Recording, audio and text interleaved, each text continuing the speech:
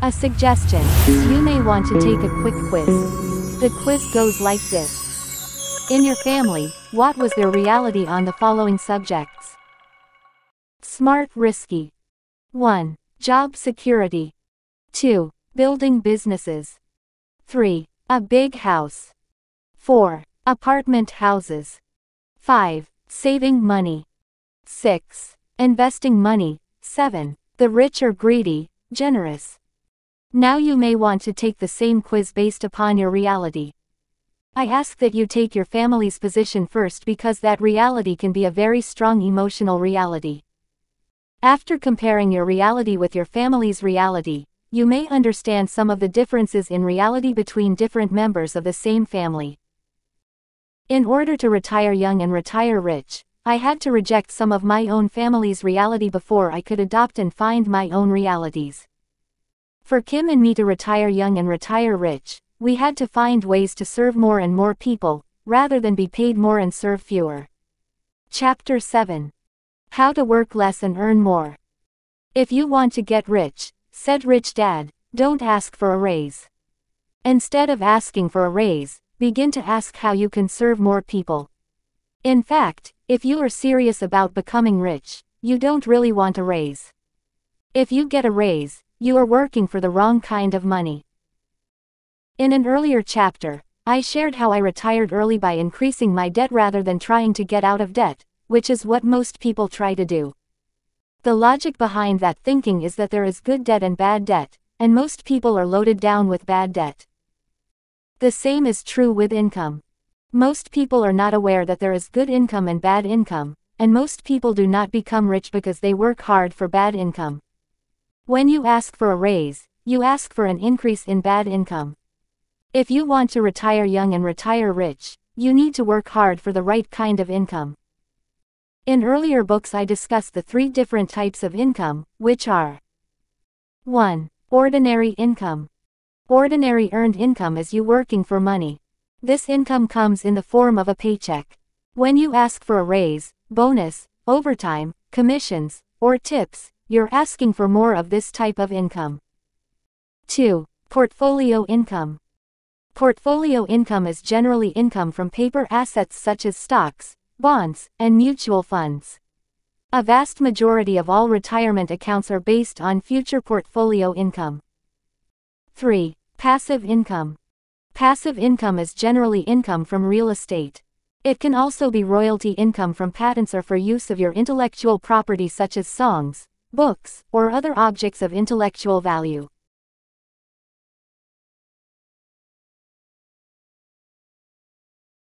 Why Rich Dad did not like ordinary income. In Rich Dad's mind, the worst kind of income to work hard for was ordinary income. To him, it was the worst income for 4 main reasons. 1.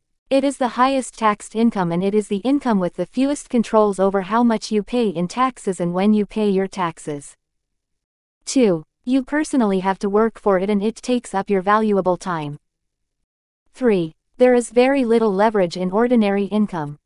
The primary way most people increase their earned income is by working harder. 4. There is often no residual value for your work. In other words, you work, get paid, and then have to work again to be paid again. To Rich Dad, there was very little leverage in working for ordinary income. Growing up, I always found it interesting that Rich Dad did not like ordinary income. He often said, the worst advice you can give your child is to go to school in order to get a high-paying job. The reason he said that was not because he was against school. He was against teaching your children to spend their lives working for ordinary income. Most people I knew dreamed of high-paying jobs with lots of ordinary income. As I said, the difference in realities was more than just different. It was exactly the opposite. Rich Dad said, teaching people to spend their lives working for ordinary income is like teaching someone to be a highly paid slave for life. Why Rich Dad liked passive income.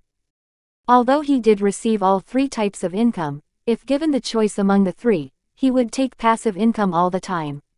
Why? Because it was the income he had to work the least for, it is often the least taxed, and it consistently earned him some of the highest returns over a long period of time. In other words, he worked hard for passive income because, in the long run, he worked less and less, served more and more people, and earned more and more the older he got. In my quest to retire young and retire rich, I had to know which type of money to work hard for.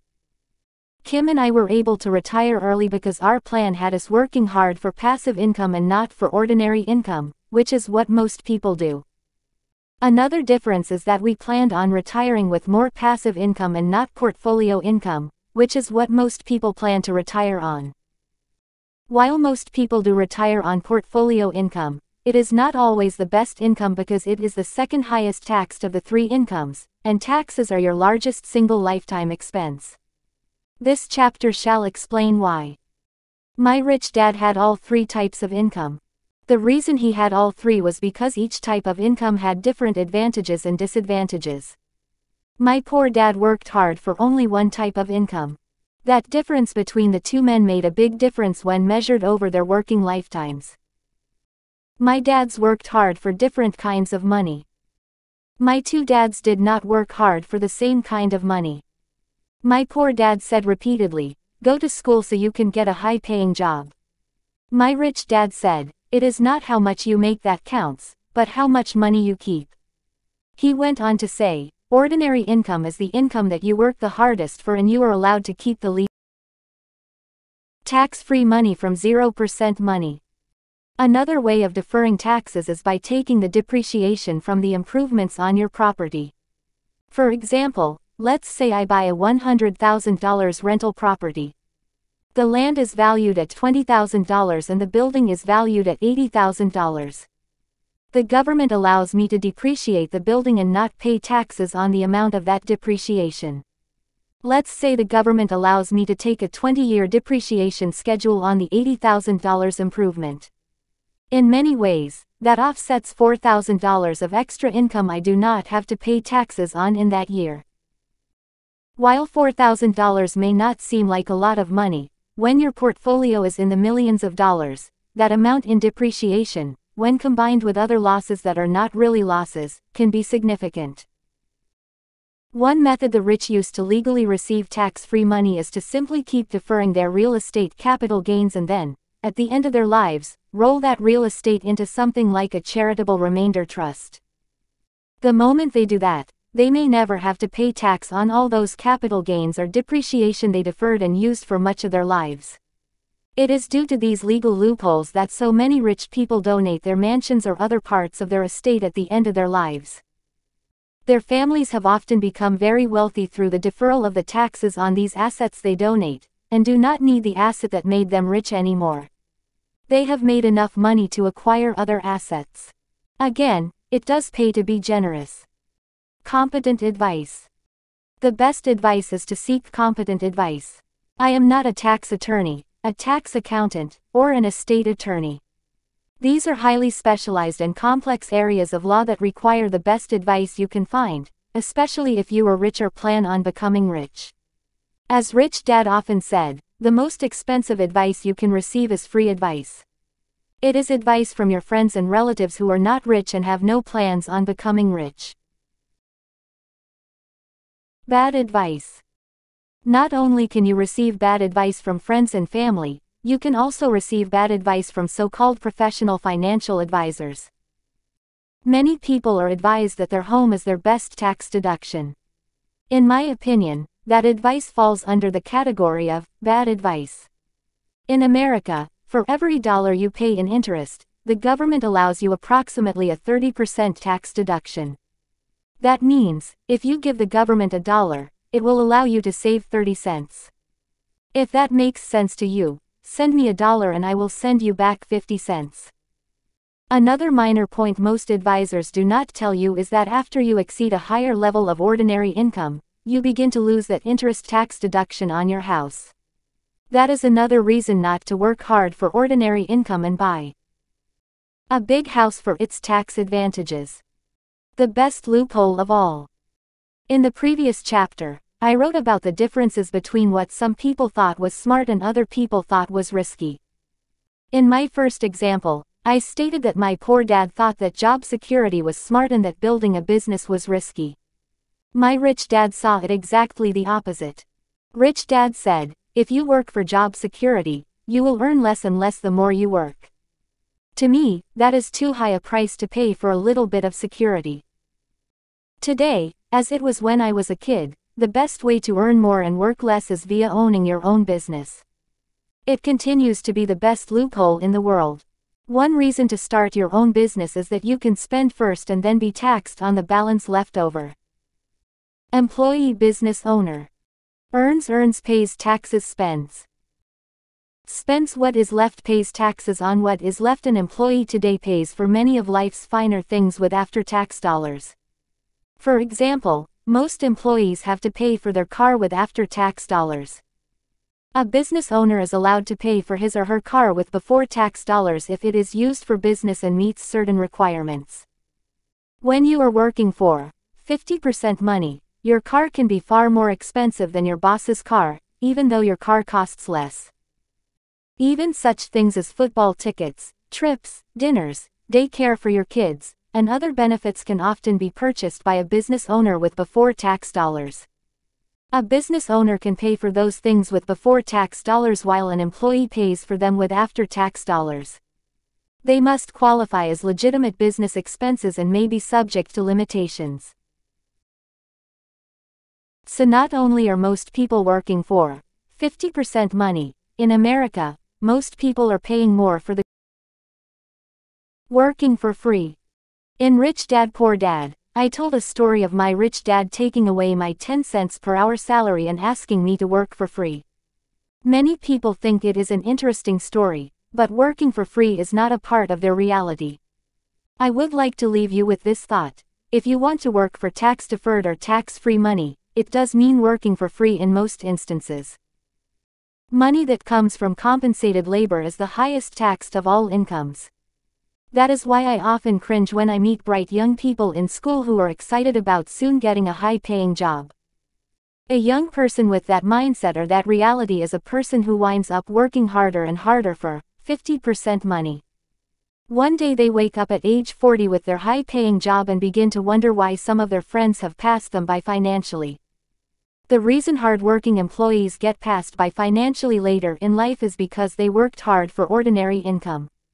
They worked hard for pay raises and bonuses. Even though my poor dad started out earning more ordinary income than my rich dad eventually passed and surpassed my poor dad's earning potential. My rich dad said, "You will invest time regardless if you work for ordinary, portfolio, or passive income. The trouble with working for ordinary income is that you have to keep working hard for it. Eventually a person working for portfolio and passive income will pass the earning potential of ordinary income because you can work less, earn more, and pay less and less in taxes when you work for portfolio and passive income. The reason for this is explained here. Ordinary income 50% money, portfolio income 20% money, passive income 0% money. My poor dad was passed by my rich dad simply because ordinary income is often income from labor. The other two incomes are income from assets. As time went on, my rich dad slowly but surely kept increasing the number and size of the assets he had working for him. My poor dad only knew how to personally work harder and harder for more and more, 50% money. People in the E quadrant have the least control over their taxes and pay the most in taxes, even after they retire. If your income today comes from the E quadrant, you may want to consider doing something to earn income from other quadrants. The S quadrant has a few more advantages over the E quadrant, the main one being the ability to deduct some expenses from your gross income prior to being taxed. The problem with both the E and the S quadrants is that the leverage factor of personal labor is minimal and the taxes are higher. The quadrants with the most control over taxes, the highest leverage potential for labor-free income, and the most legal tax advantages are the B and I quadrants. If you are serious about retiring young and retiring rich, you may want to consider working for free. The moment you ask yourself the question, how can I become rich by working for free? You begin to push your mind into another reality. If nothing comes to your mind on how you can get rich by working for free, Keep pushing your reality or begin investing some time and education into studying the lives of people who became rich in the B and the I quadrants. My rich dad said, "It is hard to become rich working for money. If you want to become really rich, learn how to build, buy, or create assets." He also said, "Working hard for pay raises is very risky. It is risky because people often get deeper into the rat race of life working for pay raises. Also, other people get ahead financially faster than you. Many of the very rich became rich in their spare time.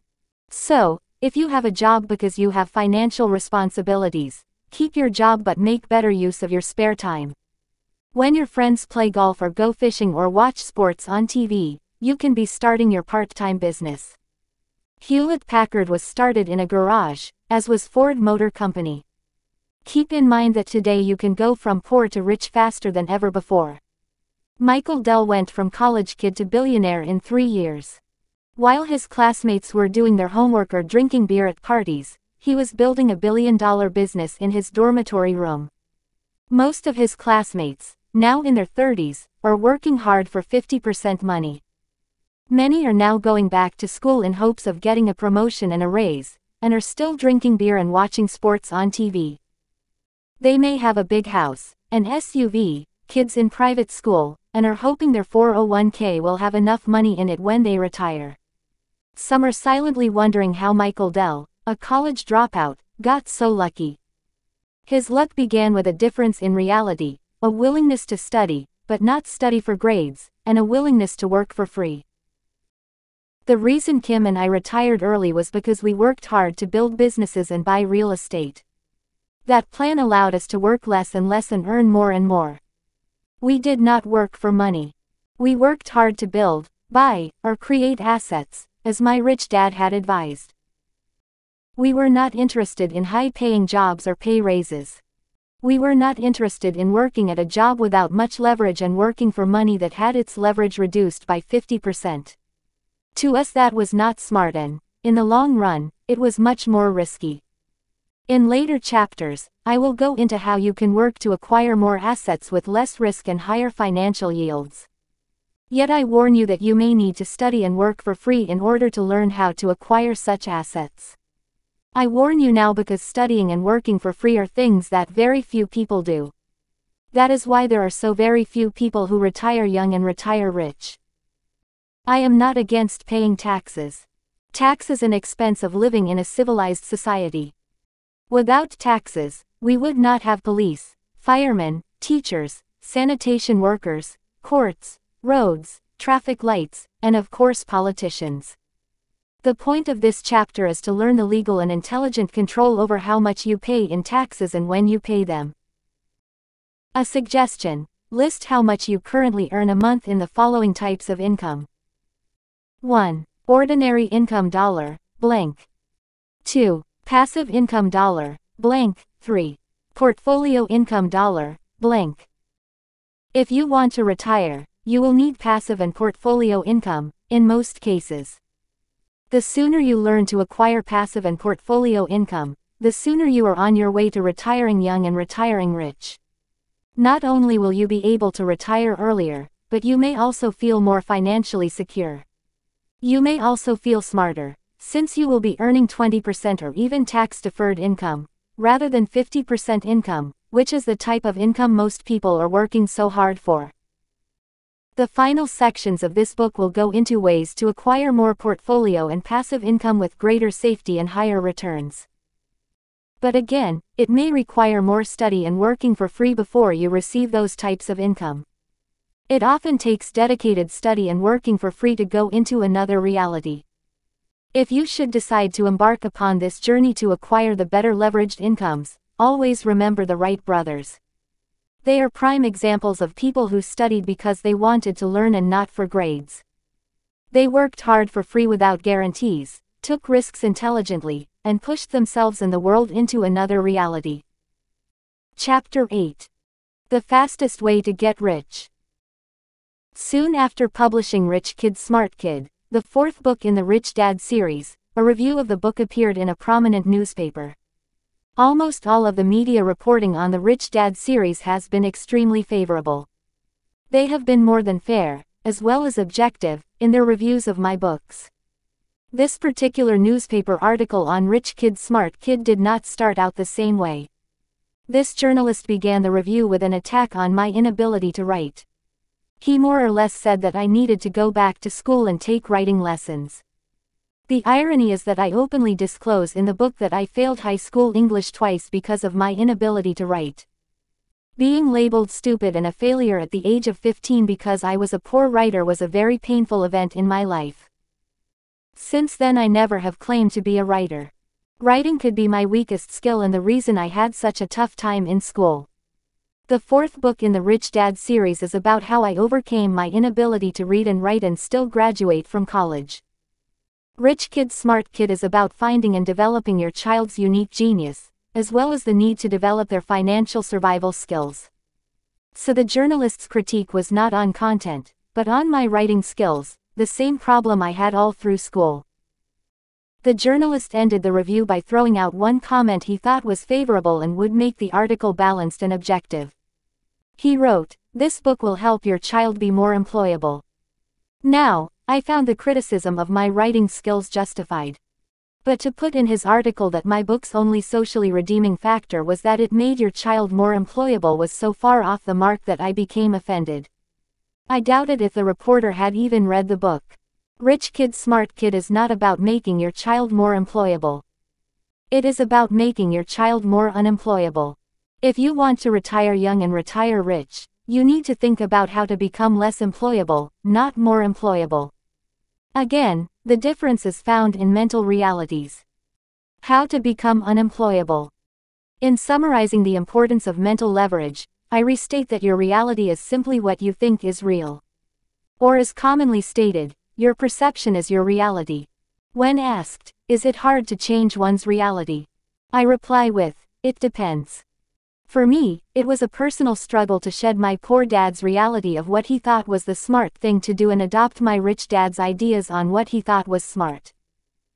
In many ways, changing one's reality from a middle class or poor reality to a rich reality may be like learning to eat with your left hand after you have spent years eating with your right.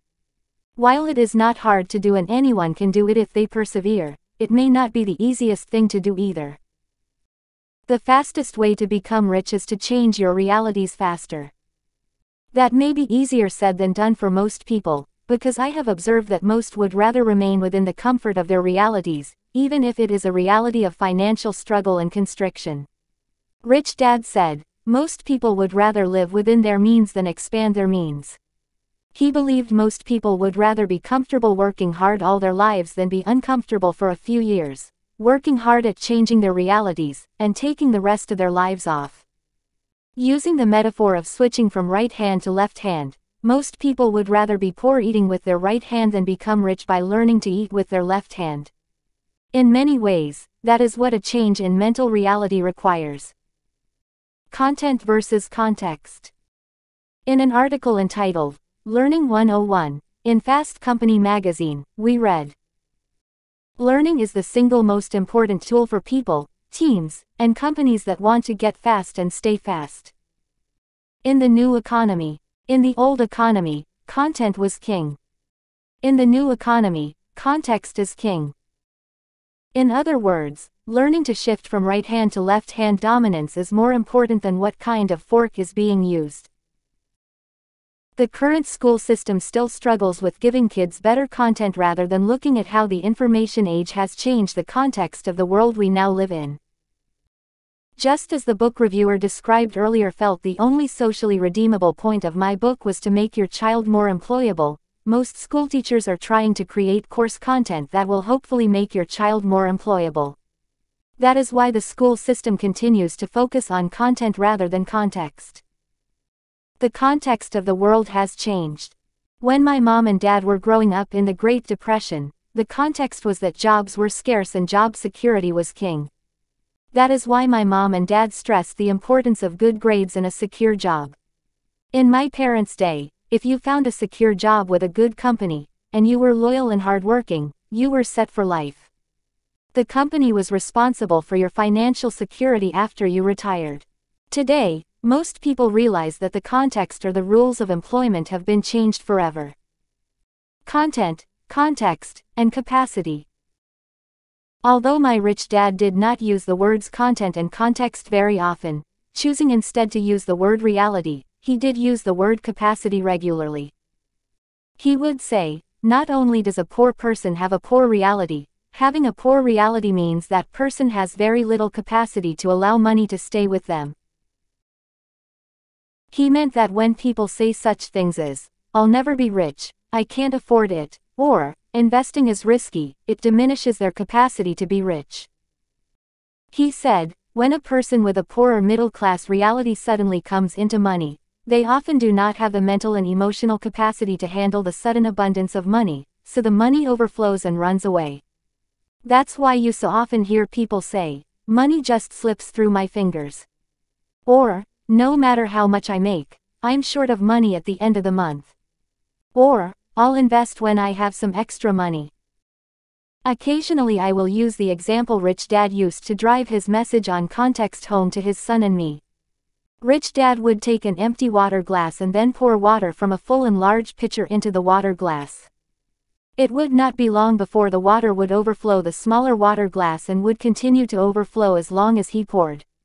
Rich Dad would say, there is plenty of money in the world. If you want to be rich, you need to first expand your reality context in order to hold on to your share of that abundance. I use this same graphic example to explain the relationship among content, context, and capacity. I first start pouring water in a 1-ounce jigger, then a small water glass, and then a larger water glass. It is a simple demonstration to illustrate the differences in capacity to hold on to money between the poor, middle class, and rich. How to expand your capacity. When asked, how do I begin to expand my reality or context? I reply with, by watching your ideas.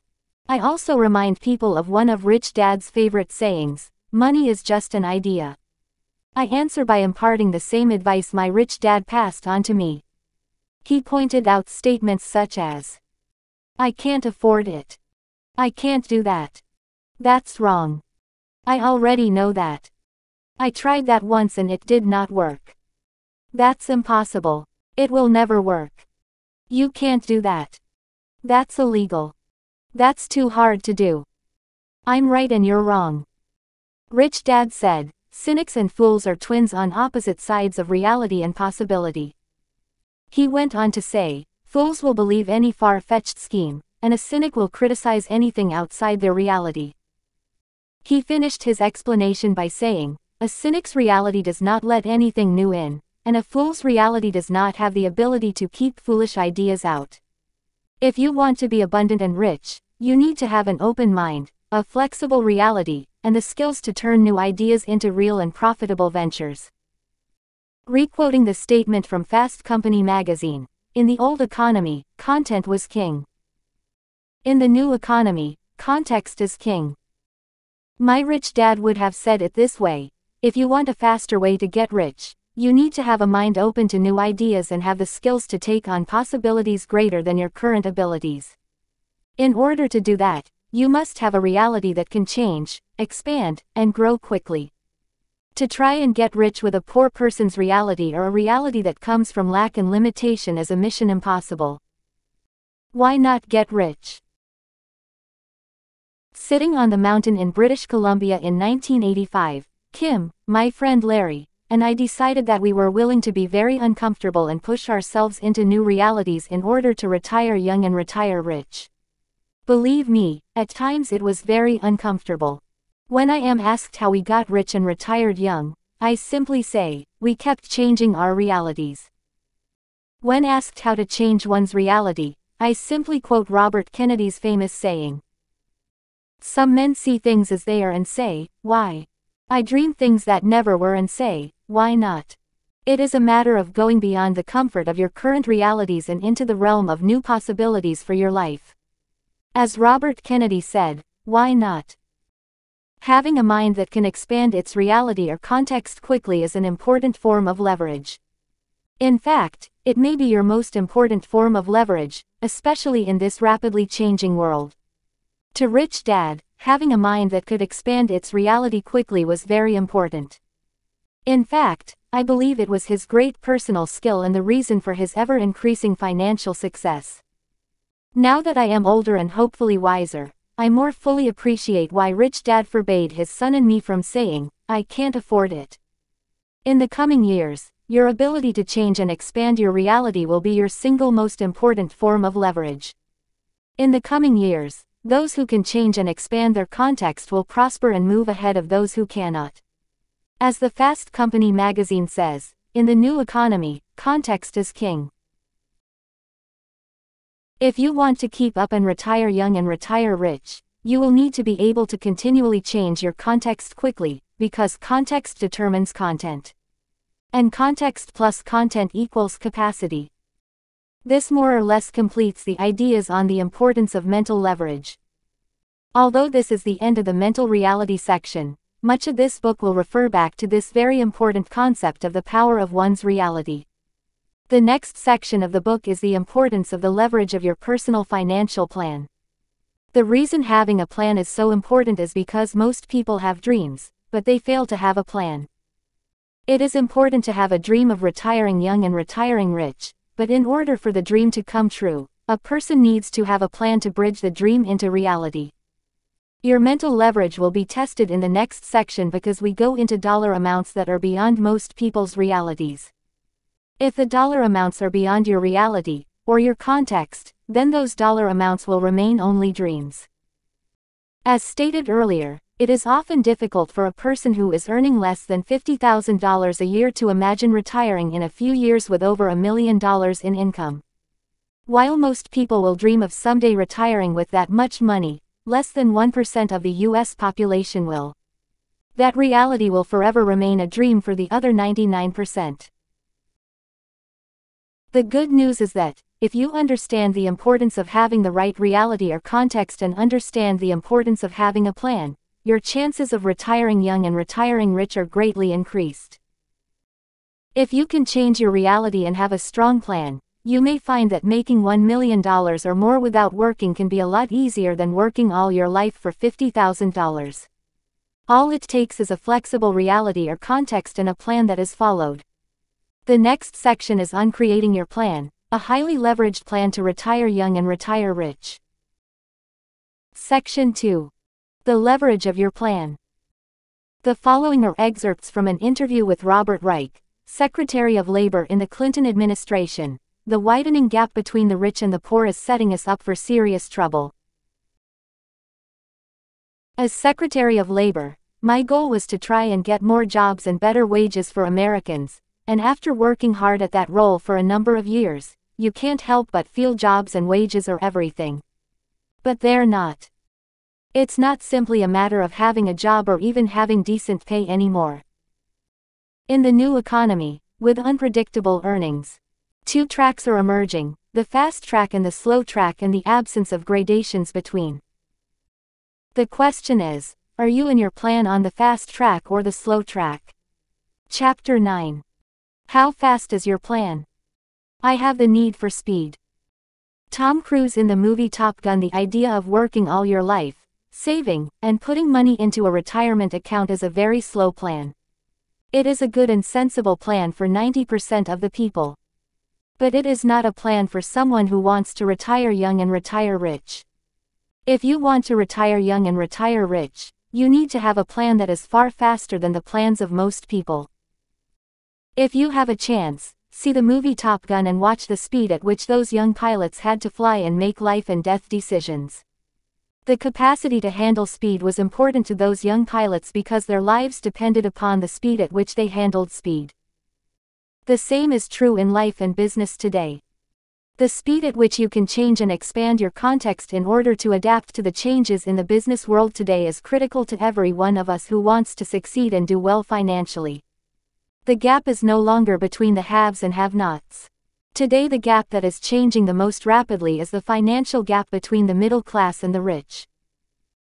Saying it bluntly, if you have a slow industrial age plan, or context, you are being left behind financially, not by your peers, but by younger people with faster minds and more accelerated ideas. This accelerating rate of change of contexts is why we have 25-year-olds who are billionaires and we have 50-year-olds still hoping to find a $50,000 a year job. The sad thing is that many of these same 50-year-old peers of mine are still advising their kids to follow in their footsteps, riding the same slow train their parents rode on. In book number 3, Rich Dad's Guide to Investing, I began with a statement that investing is a plan. I also said that most people plan on being poor, which is why so many people say, as my poor dad did, when I retire, my income will go down. In other words, they planned on working hard all their lives only to become poorer. Rich Dad said, if you want to be rich and retire young, you must have a very fast plan that makes you richer and richer with less and less work. How do you create a fast plan? One of Rich Dad's basic tenets on money is an idea. Adding on to this, Rich Dad also said, there are fast ideas and slow ideas, just as there are fast trains and slow trains. When it comes to money, most people are on the slow train, looking out the window watching the fast train pass them by. If you want a faster way to become rich, your plan must include fast ideas. If we were to build a house, most people would first hire an architect, and the architect would work with you to create a set of plans. Yet when these same people begin to build their fortune or plan for the future, most people do not know where to begin, and they never design a financial plan for their lives. There are no blueprints to wealth. When it comes to money, most people follow their parents' financial plan, and that plan is often to work hard and save money. Following that plan, millions of people then sit on the train to and from work and watch the limos, corporate jets, and luxury homes from the window of their train. If you don't plan on spending your life gazing out the window of your train, plane, or car, stuck in rush hour traffic, you may want to begin creating a faster financial plan. The following are some ideas on how to begin to build and develop a faster plan. 1. Choose your exit strategy first. I am often asked, how do I begin investing? Or, what should I invest in? My response to their question is another question, what is your exit strategy? And sometimes, my second question is, how old do you want to be when you exit? My rich dad repeatedly said, a professional investor always has an exit strategy before they invest. Having an exit strategy is an investment fundamental.